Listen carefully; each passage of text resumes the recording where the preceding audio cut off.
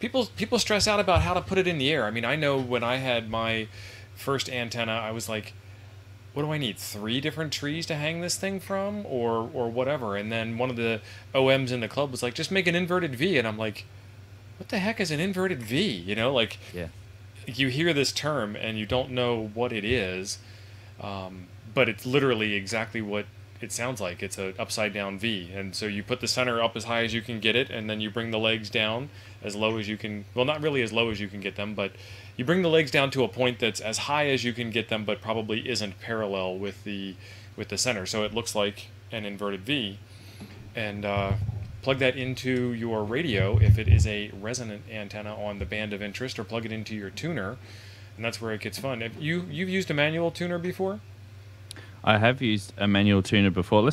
Before we go on to that, let's just talk though about that inverted V, because I'm going to do some very quick, some Oh, very quick drawing. MS So Paint. what? Oh, what was the quickest one I could go for?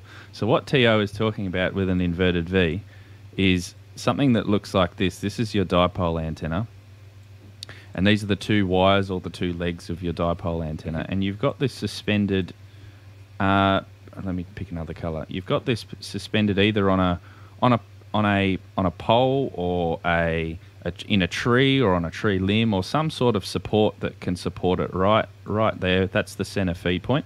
That's where your coax connects, and then each side of the coax is your dipole legs. And basically, the idea behind this is that you can fit an inverted V into a smaller space than a regular dipole. So these are the ends, and that's sort of the space that you occupy.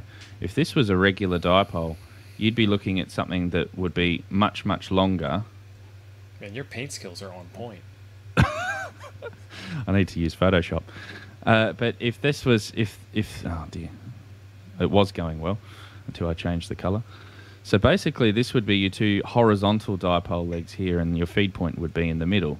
So that's sort of the idea, I think, or the main idea behind an inverted V. As you move the legs of the dipole further down, your impedance gets lower as well. So you've got an impedance, a horizontal dipole has an impedance of about 72 ohms. So as you start to move down the legs of the dipole, depending on your surroundings and things, you'll probably notice that you'll get a better match to 50 ohms. But I think it's a very good thing to bring up, and it's good that you brought up the inverted V, because it is a good starting antenna. It's the antenna that I started with. I started with and we'll get into this, I suppose, a little bit later. But I started with a 15-meter inverted V, Oh, excellent. and the problem is that at the time, the solar cycle was at minimum, and there was no DX, there was no activity on the band. So of course I put this 15-meter dipole up, thinking that I'll hear lots of people on air, and I didn't hear anyone, and got quite frustrated. And then that's when I reached out to someone in the local club who said, no, you're using the wrong band here. And he come along and he built up and brought along an 80-meter dipole. And then I was good to go. He's like, all you need to know is turn on your radio when it gets dark, and you'll hear people. Yeah. And that's what happened. So anyway, sorry, manual tuners. Let's move on to that. Yeah, manual tuners. That was the next part. I mean, I guess one last thing on the inverted V dipole or doublet is I had no idea how to get it up in the air. Am I supposed to go out and buy a 40-foot tall post from the local big box store? Am I supposed to get a flagpole kit? This is starting to get really expensive.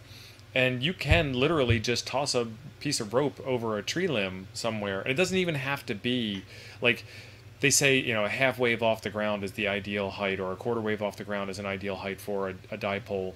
And don't worry about that. Worry about getting the antenna in the air first, getting to know the bands a little bit, getting to know what the conditions are in your area. Have a lot of fun. I mean, you can have a lot of fun with an antenna that's 3 feet off the ground. Don't worry about stuff like that.